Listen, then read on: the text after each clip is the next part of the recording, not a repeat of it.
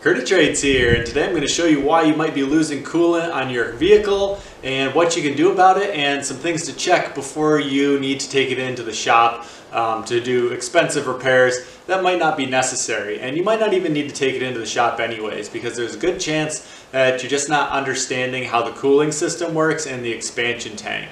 So your radiator is right up here in the front of your vehicle, and typically most modern vehicles will have also an expansion tank or an overflow tank that isn't connected to the radiator, but there's a little tube that goes from the radiator to the expansion tank.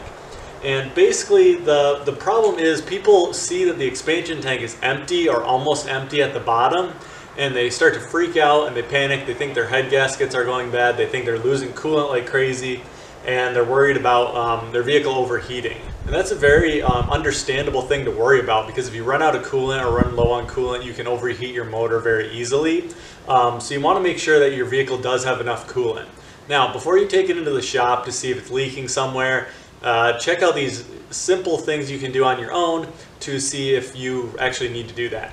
So the first one would be to look underneath the vehicle and see if you see coolant on the ground.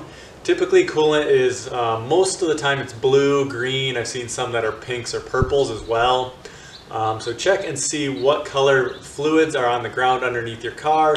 If it's just water, it's probably from the air conditioning, which again will drip water and condense the water as the vehicle uses the air conditioning. So if it's just water, don't worry about it.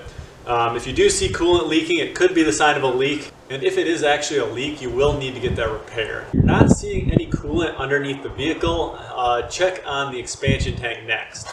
Now, if you see this icon on something, this is not your expansion tank. That's for your windshield washer fluid. It typically has a picture of a windshield. The expansion tank will typically have a plastic cap, and that's because the expansion tank is not pressurized. And then your radiator here will typically have a metal cap looking something like this. It will almost always have a warning on it that says do not open when the vehicle is hot. That's because the radiator, when it gets warmed up, when your vehicle warms up to operating temperatures, the coolant heats up, and what the radiator does is it keeps the system under pressure so that it can't boil the water or the coolant.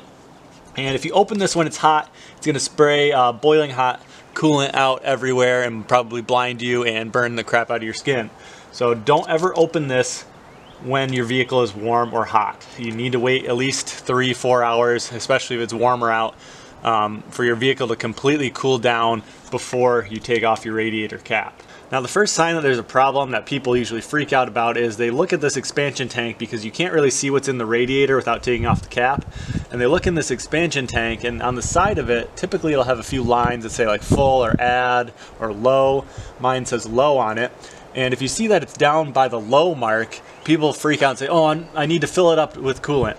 Now, the reason you don't necessarily need to do that is because this expansion tank is only full when the vehicle is completely warmed up. So if your vehicle's cold, like right now it's below freezing out, so the coolant, the volume of the coolant increases when it gets warmer out. So when it gets colder out, the volume decreases and the fluid goes down by the low value, which is totally fine. Now, the only problem is if your coolant level here in your expansion tank is down by the bottom and your radiator is not full. Your radiator should be full when your vehicle is cold. So again, wait till your car cools down if you've been driving it recently. I like to wait overnight, and then you can take this off and see if it's full. Some of them you have to push down on, they're kind of spring loaded. Now, my radiator's full, so that's good, so that's not a problem. And my coolant level here in my expansion tank is pretty low, and that's totally fine. So I'm going to put this back on. Now, the problem is if you add coolant to this expansion tank when the vehicle is cold, you fill it all the way up. When the vehicle warms up and heats up to its full operating temperature, the coolant is going to expand a ton. And what's going to happen is when this gets full, because the coolant will start to fill up here because the radiator's full and will expand out through this tube, is it will just have, they have an overflow valve where it will just dump the extra coolant on the ground so it doesn't break your reservoir. So if you fill this all the way up to the full line when it's cold, and run it, it's probably going to overflow and dump all the coolant out on the ground, and then the next time your car cools down, you'll look and you'll probably see it way down by the low level again. So you're like, where's all this coolant going? And it's just going down on the floor. So As long as your radiator's full and you have some coolant in your coolant expansion tank, you are good to go. What these really should say is they should say hot and cold, and that way you can tell where the coolant should be at when the engine's hot and when it's at a cold temperature from not running for a while. And I don't know why they use full and low. I think it's just to kind of get people to worry about it, maybe take it to the dealer so they can get some service in. Not sure exactly why they don't say hot and cold. Some of them do, but most don't. If your radiator is low and your coolant in your expansion tank is low, that's when you know you're losing coolant somewhere and you're going to need to get it checked out further. You can also look down in here to look on the trays, because a lot of cars have under trays under the motor, and they can catch a lot of the fluids in there. So look down in here, in between this area here and along the bottom of the radiator to see if your vehicle is leaking any coolant from either the hoses here and here, and there's some hoses down on the bottom as well. So check the hoses, check the bottom and the sides of the radiator.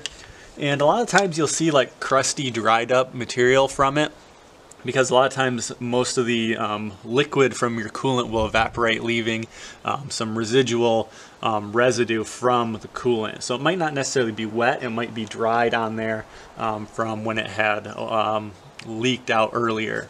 The other thing to check too is if your oil and your coolant are mixing, that's a very serious problem. It's probably a head gasket. Or it can be a few other gasket issues where the coolant and the oil mix. And typically you'll know that because you'll be losing coolant, and the other thing is that when you change your oil will be very milky. And if you go, even if you go and get your oil changed at some place, the shop should be able to tell you if you have really milky looking oil. It should be just straight black. It shouldn't look like a tan or a brown or a milky looking color, like coffee almost.